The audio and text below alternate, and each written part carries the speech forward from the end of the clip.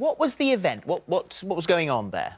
Basically, what was going on there is our family was invited to a wedding reception, children included in the invitation. The event wasn't fancy. It wasn't at a gallery or a museum. It was at a community center with a gymnasium, workout equipment, basketball, ping pong. It's a typical place with event rooms where they hold children's birthday parties. There was actually 3 parties simultaneously going on during the wedding reception. And in the midst of all that, there was a temporary art display going on in the open lobby area.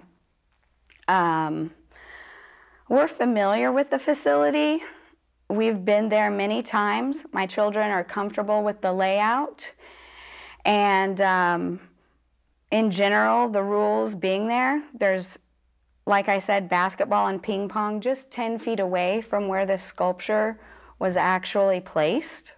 And so it would have never occurred. With those sculptures, we saw that one, which is actually by a local artist, Bill Lyons, called Aphrodite de Kansas City. And that's what it looks like. Not quite sure what it looks like now, but there were others that were there any that were roped off or any that were in glass cases? Well, I did notice there was a smaller statue off to the corner that was roped off, but it towered maybe 6-7 feet tall. Yeah, I mean, there's no doubt. In the main traffic way. It's incredibly dangerous. It seemed to fall off very easily there. A lot of people who've seen the footage were asking, where were you at the time? Because you didn't have eyes on your child at that moment. Had you have done, maybe you'd have been able to say, Troy, maybe don't touch that. Well, it would have never occurred to us as a guest at the community center in the past for so many athletic-related activities that there would have been priceless, unsecured art accessible to our children.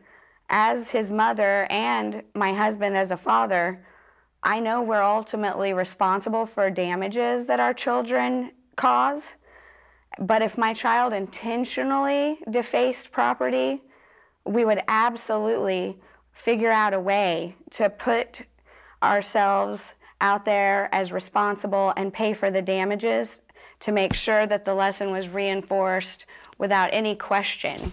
Yeah. But in this particular situation, our 5-year-old was just being a little kid, and there was no malice or intention to damage any property. We were familiar with the video, and the primary purpose there is athletic activity.